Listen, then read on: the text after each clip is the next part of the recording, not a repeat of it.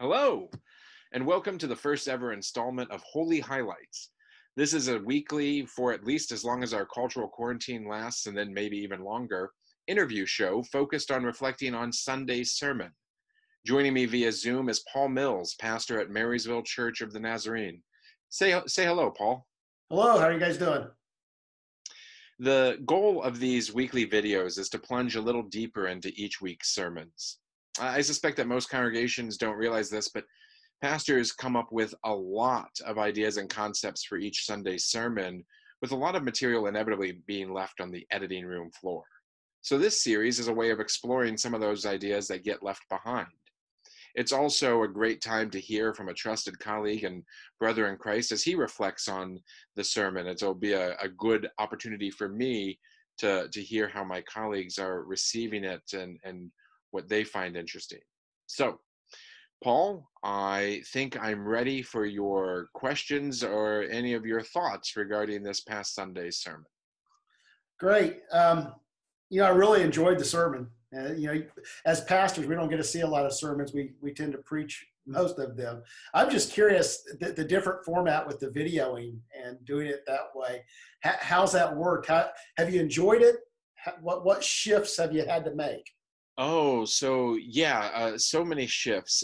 So this is our second week of doing video worship. In the first week, we filmed it straight, not in front of a live studio audience, as it were, but we filmed it straight, and we only had like 2 breaks in there where we were going to do a bit of like a set change. So we do a children's sermon, as a lot of churches do, and I wanted to do that down on the steps, the chancel, and we didn't think we could make the camera move smoothly enough. We're still kind of a rudimentary setup. And so we just cut, and then we filmed down there later. This past week, my videographer, who's just a congregant and a volunteer, AJ, been doing a magnificent job. Yeah, good. He requested that I break even my sermon up into segments. And so that was weird. I wrote it as a whole, but then I would do 2 or 3 pages of it, and then we'd pause and cut, and he was able then to stitch it together and make it look pretty seamless. Yes, he did. Yeah. So, but filming a sermon in snippets, that was weird. That was weird. Not even bad weird. There were definitely parts I liked. I was able to kind of look at what was coming up next a little bit more carefully and sort of internalize it, because I'm a manuscript preacher. Are you? Or you're kind of a from the cuff guy, aren't you? Yeah. Well, yeah. I have extensive notes, and sometimes that I stick pretty close to them, and most of the time I stick pretty close, because if I don't, I get too long. Right. That's what I always tell people. They're like, "Why do you use a manuscript?" It's not because I couldn't go up there and preach it without. It's because the sermon would double in length. Right. So yeah, no, I like the format. And then AJ has been integrating fun additional video. Just some of the cat scared by cucumbers over my right shoulder.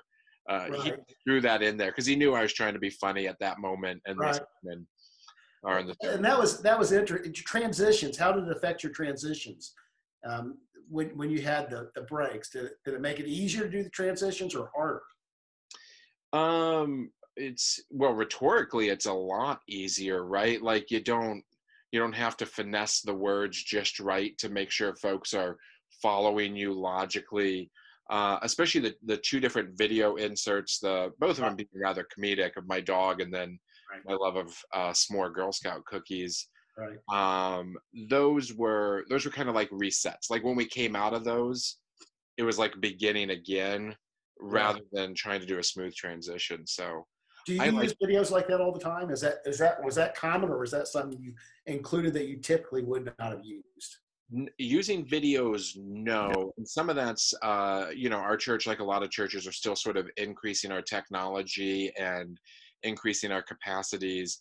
I would be wary of trying to integrate a video in the middle of a sermon for fear of me pushing the button and it's not playing, and and then people are like, cool, I can check my phone, it's been quiet for more than 5 seconds.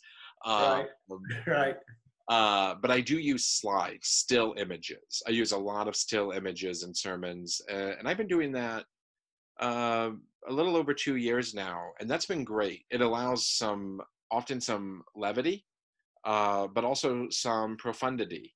And then also sometimes just being able to get a particular Bible passage up on the screen and highlight certain texts that you really want to draw people's attention to. So now we're swapping out videos for still images while we're kind of on this COVID-19 quarantine. Right. That's good. Now, you've been in the Lord's Prayer. How many weeks you been in the Lord's Prayer? Yeah, started the first Sunday of March, first Sunday of Lent, and the plan was to break it into its 5 segments and then have Holy Week, Palm Sunday to Easter as standalone. And so, yeah, we're now 4/5 of the way through. That was awesome. I really enjoyed at least the portion I heard. I didn't listen to the other ones, but I listened to this week's. Well, of course, the other ones weren't available like this. Are you online? Do you stream online? We so right now you could see the 3rd and the 4th clause, which was "Give us this day," and what did I preach this past Sunday? Lead us not into temptation. There it is. Yeah, my goodness. Well, I'm already looking to the next one. Right. You could get those 2 on YouTube. We do record sermons. Again, it's a tech thing. We've been working on streamlining that system that we can get them rendered and uploaded more quickly. But I don't think you could find the first 2 weeks online, unfortunately. Okay. Though if my secretary is watching this, she knows that I'm going to be calling her soon to be like, hey, you need to do this, and it's because of Paul Mills. Yeah, it's my fault. Blame me. Yeah, that's what I'm going to do. I have to keep her happy. She's great. So I'm gonna hang you out to dry, Paul. That's good. That's fine. Now you started the Lead Me, which was a fascinating. I had never thought about it in this way, but you began to deal with the Lead Me not into temptation with the ideal of leadership, and really talked about use your clip of your dog that was not led very easily. I think that's an important thing. In the church, we talk about we're leaders that are supposed to develop leaders. What I think really the call of the Bible is to develop followers. Right. So with that understanding, how do you think, does this passage help us understand what true leadership is? That's a great question. I don't know if we understand in this particular portion of the Lord's Prayer what true leadership is. Well, no, I mean, I think the whole thing is premised upon a God who has been, is, and will be leading us. Mm-hmm. And I think what it does is it redirects what our understanding of leadership is, and we can't understand leadership for what it truly is and what it's meant to be until we at least begin to broach fellowship. And probably ideally we need to perfect fellowship to understand leadership. I just think I focus so much on that aspect of leadership because I think we pray, all of the Lord's Prayer pretty cavalierly because we've memorized it and it's rote. And there's something good about having memorized something and it's deep in your soul. But then if you cease to remember what those words mean, that can be really problematic, right? And so if we're really praying, lead us, that's a pretty clear indication of who we're supposed to be in the process. And I think we pray, lead us, and then we turn around and we try to grab hold of our lives every single day. That's good. So you suggest that even though we pray that, we don't live that. Yeah, to a degree. And so, I mean, the nice thing about going through this Lord's Prayer, like bit by bit, bite by bite, is it creates the time and the space to really try to reflect on what do we mean when we say lead us, and what are good examples of leadership we have out there? What are atrocious ones, like my puppy Brutus, and well, not leadership, but fellowship. And I think it begins to inspire our imagination a little bit better for us to understand better what it means to pray that prayer authentically and to try to become the sort of followers who really mean it when we say lead us. And I like that the way you're approaching this. I think some would take this passage, lead us not to temptation, to the extent that why would God lead us into temptation? Why do we have to ask God not to lead us into temptation? But I think from your sermon and our discussion, what you're suggesting is this prayer is not for God to do something, but for us to recognize that God wants to lead us somewhere, Right. and an acceptance of His leadership. I really did love the Exodus passage, and I didn't get to spend as much time in unpacking that story of God leading Israel out of Egypt and putting a pillar of smoke before him in the day and a pillar of fire before him in the night. And I mean, by the way, they're walking day and night, and this is presented as favorably, Yes. like I have a Right. friend Josh who does ultra marathons, so he runs day and night sometimes. Right. And I don't think he's a crazy person, but the way the text presents this is, it's not, look how cruel this God is who took us from one slave master to become another, but rather the imagery is like, whether we're waking or sleeping, our God has a point and purpose for us. Mm-hmm. And our goal is to just kind of follow in line with that. And that's a deeply reassuring message, Yes. I think. And so the point of, as your perspective here in the sermon is that it's not that the leadership's not there at all times, but the point is make us aware of your leadership from temptation. Yeah. Am I saying that correctly? Yeah, I would think so. And maybe I did the prayer a small disservice by focusing as much as I did on the lead us portion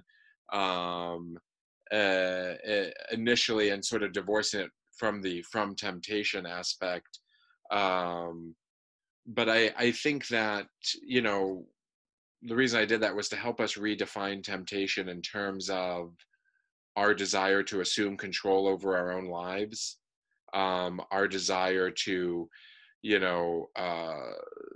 seek out other forms of leadership in our lives, like submitting as followers to where God is taking us.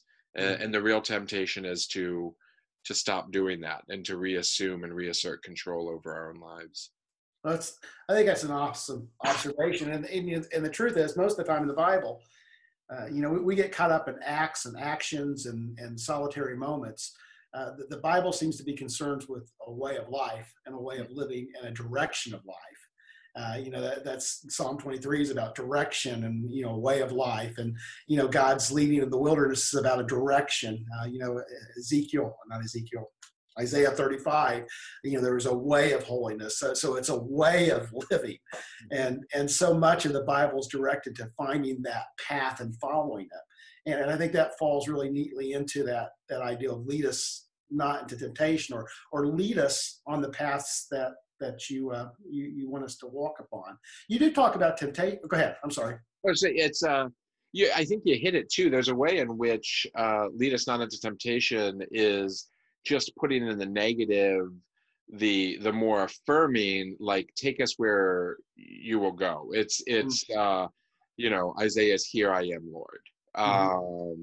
So "Here I am, Lord" is a more affirming and way of saying "lead us not into temptation." It also probably makes for a better hymn than a hymn titled "Lead Us Not into Temptation." Yeah, that's going to only just be a part of the song. Right. Can't be a whole song by itself. No. You say temptation is about assuming control over one's own life. Am I paraphrasing you correctly? That's fair enough. Sure. Yep. I love that. Unpack that a little bit. So temptation is more than, and I think we just talked about it, it's more than just an action. There's more to this overcoming temptation than just overcoming solitary actions. Yeah, it's a way of living open-handed and not closed-fisted in the world. It's a way of leaving yourself open to surprises rather than a slave to a schedule. And by the way, I'm not saying this as if I am good at anything I'm saying right now, right? I mean, that's true for most sermons. Like, Preacher Jeff is a far better Christian than the guy who's functioning the other 167 hours and 40 minutes out of the week. But Preacher, brother. yeah, but I know the destiny I want for my life, which is one that isn't constantly feeling as if I have to make my life for me or else I won't have one, but rather I get to receive everything as gift. Because I really do think that's the relationship between God and his creation is one of constant, like, gift giver, gift recipient. And so what does it mean to learn how to be a good receiver over a good taker? That's good. And I don't think we live in a society that teaches us that particularly well either, right? No. Even though that we have other good gift givers in our lives that aren't God, like, call them like minor poets to God's major poetry. I mean, if you're lucky enough to come from a healthy family and whatnot, like, you've been given other gifts. Those moments should teach us in small ways what we're talking about here with God in big ways.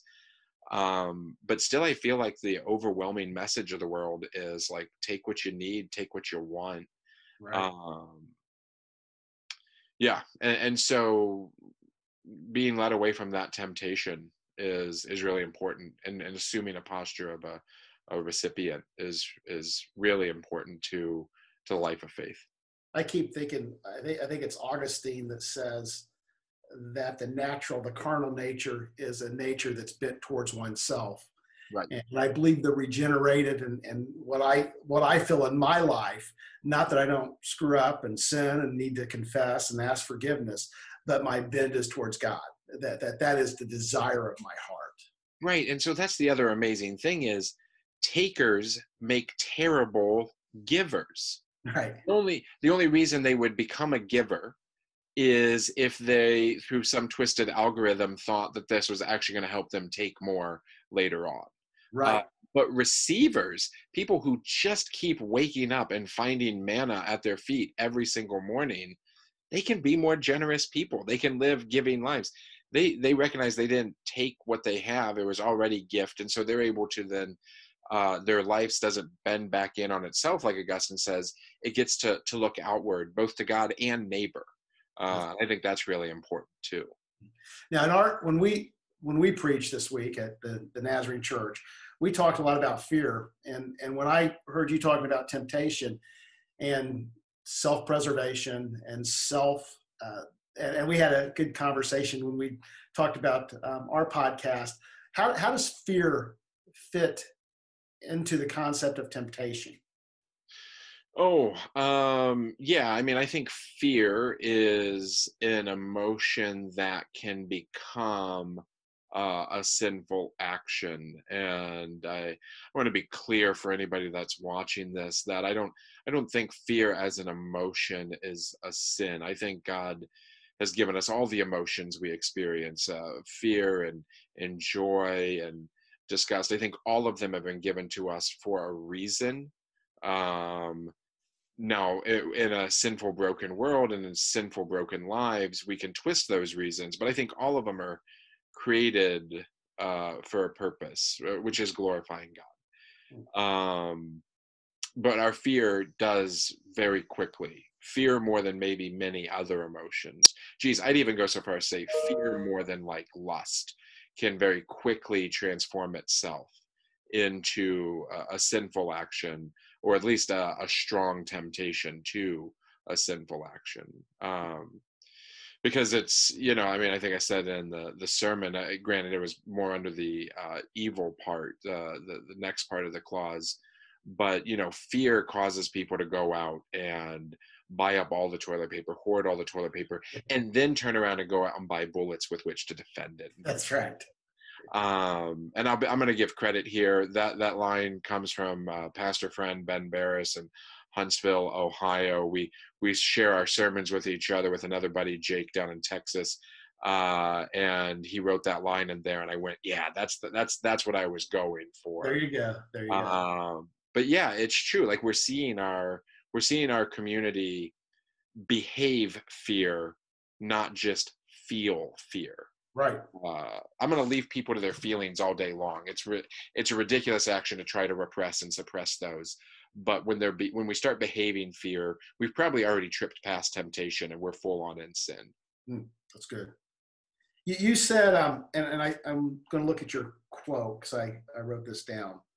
When God leads, our macro movements in the world take on the same character when God leads, our macro movements in the world take on the same character and quality of our loving Lord. And I'm interested in why you chose the word macro here.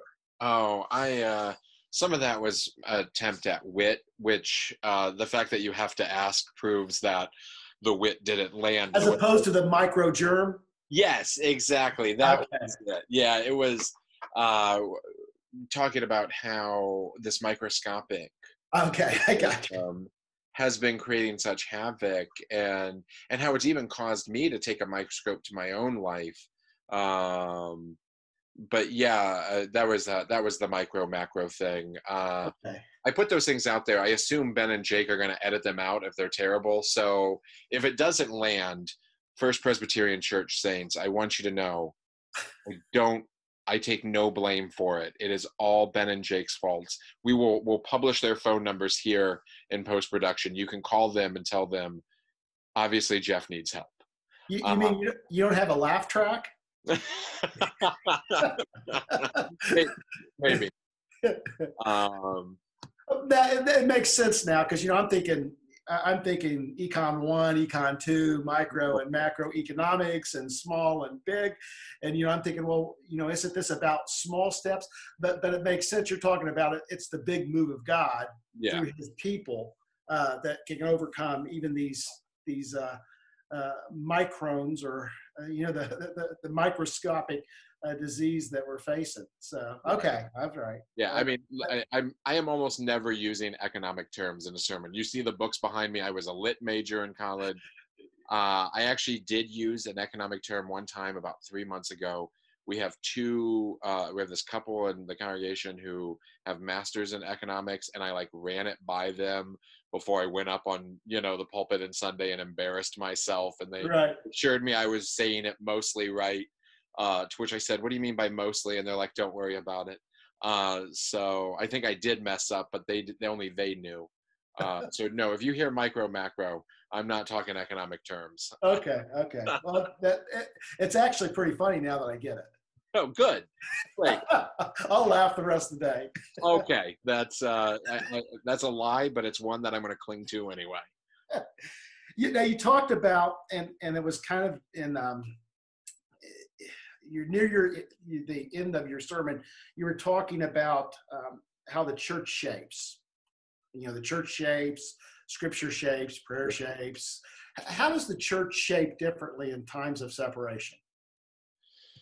Oh man, yeah, that's the $1 million question right now for us, isn't it? How can the church continue to shape us when we're not able to get together? I mean, I got to tell you, I'm delighting in the fact that we are going through this at a time when we have so much technology, right? Mm-hmm. And even what you and I are doing right here, Paul. I mean, this is iron sharpening iron. This is continually allowing the Spirit, and within the course of our conversation, to mold us and form us into who we are supposed to be. And we're doing this over Zoom. We're able to record it, and then we're able to share this with our congregations, and the Spirit can take hold of it and do with them, hopefully a good work. So I don't think the church is rendered by any means impotent when we're not able to gather together. And there's even been times in the church's history where some saints went off intentionally into solitude, typically to pray for the world. They weren't missionaries sent out to try to proclaim good news and see good works done. They felt like they were called to an ascetic life where the best they could do is pray for the world. And that's another model that I'm clinging to right now, that all of us have had a little bit of asceticism forced onto us. Right. Andy Crouch, I think, has the quote I didn't know I'd be giving up this much for Lent. Uh, but Yeah, yeah, we're all there. And so I'm also hoping that the church remembers that in its big history, we've had folks who have left the fold for a season to pray for the whole world. mm, And so, and they were formed and they became saints out of that even. And so that's another way that I think the church continues to form us. If we're going to be forced apart, let us take this extra time of solitude and separation to pray for the world. that's good. That's awesome. Um, How you, about you, you? How are you thinking about that in terms of your own congregation and context there? I think we're having to be intentional. That we cannot rely upon a gathering. That we have to be intentional. And so, I'm encouraging my congregation to reach out and call at least 7 people a week. Call, not just text, and but to actually call and then let me know so that we make sure everybody's being covered. So I think it could lead to a greater degree of intentionality as far as connecting with people and not relying upon the church gathering people, but instead the church gathering itself. And so I think it could be a healthy corrective in that there's a lot of people that probably you consider your dear friends that you see once a week. Well, why is that? Some of our closest friends are in the church, and yet the only time we see them is in the church building. And perhaps God is going to use this as a time for us to learn how to reach out in more effective and intentional ways. Yeah. So, Well, and I'll say one other really surprising thing. So after we preached, after we did a worship video for Sunday the 15th, 2 Sundays ago, I put it out on my personal Facebook page in addition to the church's page. And I had a friend from when I was an RA at Kent State University. This was like in 2005. I right. hadn't seen her in a decade and a half. And I saw that she shared my whole worship video. And I thought, well, that's, and I mentioned that, at the beginning of this week's worship video. And so I don't think I'm going to be a celebrity, but I think the church is actually doing outreach in this unique time. And it's not like if we had all been publishing these videos that, she would have grabbed onto that, back in December or whatever. I do think this COVID-19 thing is scaring people and they're looking for certainty. They're looking for hope and good news. And of course, every worship service is going to be full of those. Definitely Nazarene worship services and probably most Presbyterian ones even. Yeah, I don't know about that. Let me ask you, you asked me, was there something that you wish you would have talked about that you didn't, or was there something that you left on the cutting floor that you wish you would have had time to include on this sermon? Yeah, I mean, I mentioned earlier, and I still wish I could have spent more time with that pillar of smoke and fire and allowing. I see warmth in that imagery. I don't know. I see the psalm that says that God hems us in from before and behind and that sort of thing, that we're like encapsulated in his love. I see a God who leads us day and night as doing the same sort of thing. Like I found a lot of comfort and security personally in that. And then it just, didn't present itself, or an opportunity for it didn't present itself in the sermon. And so, if I did this sermon differently, we might spend a lot of time there. And I've also always been really drawn to, for whatever reason, that story of Peter being reinstated and the idea of like having a belt put around his waist and being led. Again, I think I would have looked for, other illustrative material, from pop culture or news or whatever to help us understand what that meant, because I think that's a really profound image too. Yeah. So yeah, all I can hope is that congregation, and reading those scriptures, the Spirit enliven their own imagination around those images, because I think they're really vital. And I look forward to hearing if anybody, said, I quit listening to what you were saying because I did get wrapped up in. That would be a fine thing as a pastor to hear. It is. It is. Yeah. Well, I really enjoyed it, and I've enjoyed the conversation. And thanks for participating with me and on our podcast, and thanks for letting me participate in this. Yeah, and just so you know, you Presbyterians who are watching this, and my mom, inevitably, hi mom, she loves that I've got everything online now. Uh, Paul Hi, and Mom. I, thanks. Paul and I did a recording just a few minutes ago where we kind of reversed roles. I spent more time asking him questions about his sermon, still had a nice conversation. So if you want to go and find his sermon on their webpage and the conversation he and I had about it, I'd encourage you to do so. Part of what inspired Paul and I to do this is not just COVID-19. In fact, I don't even want to say it's primarily COVID-19. I think what inspired this is a true collegial relationship here in Marysville, a commitment to seeing God glorified in and through our community, to see the lives of our neighbors surrounded in God's love. And you know, we've been working at this in many other ways up to this point, and we're just really excited to be working in that way now here. So, and in honor, by the way, of working with a Nazarene, as you can see, I've taken the Nazarite oath. Yes. It's not just because all the barbershops are closed, but I think until God rids our land of this plague, I'm just going to let the beard and the hair go. Yeah, Are you going to join me in that, Paul? That's what I need. I had to shave mine, so for forgiveness. So. All right. Well, Paul, thank you so much for taking time to listen to my sermon, to prepare such good questions, to help me think through it a little bit more, and for the service that you're providing First Presbyterian Church. Would you mind saying a prayer to close us out? Sure. Let's pray. Lord, we're thankful for this opportunity to gather and talk about your word. We're thankful that your word never returns void. But if we dive into it, Lord, you will bless it and use it. I pray your blessing on Pastor Jeff and on First Presbyterian, that you will bless this people, that you will use them. I pray for your blessing on our community, that we will be known as a community that loves one another, that we're not defined by the signs on our doors, but we are defined by your work in our life. In Jesus' name we pray. Amen. Amen.